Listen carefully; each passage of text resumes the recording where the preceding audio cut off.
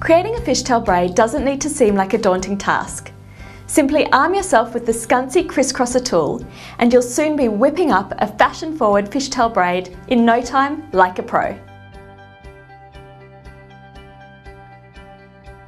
If you're not brilliant at braiding your hair from the back, get a friend to use the crisscrosser and do it for you. Step 1. Starting at the nape of your neck, divide your hair into 2 even sections. Pull each section through the side slots on the crisscrosser, positioning the tool so that your hair sits in front of the little plastic waves. Step 2. Using the thumb and forefinger, slide a small section of hair out from one opening, cross it over the front of the tool, and place it as deep as possible into the opposite opening. Step 3. Repeat this action using a section of hair from the other opening. Step 4. Keep working this way, taking hair from alternate openings, crossing it over in front of the tool, and placing it deep into the opening on the opposite side of the tool.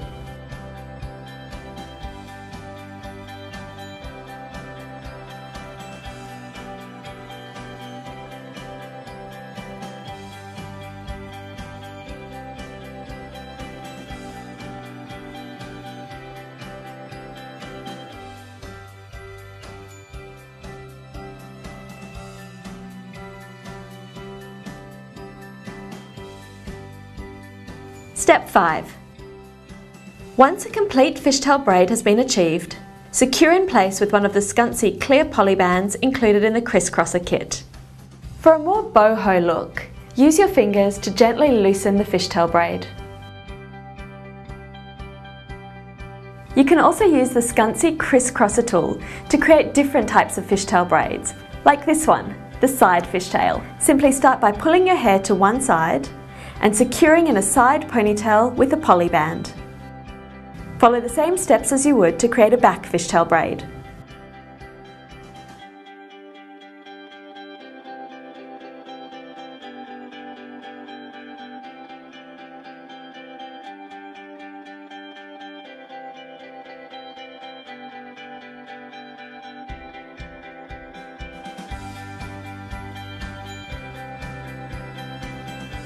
Once your look is complete, secure the bottom of the braid with another poly band.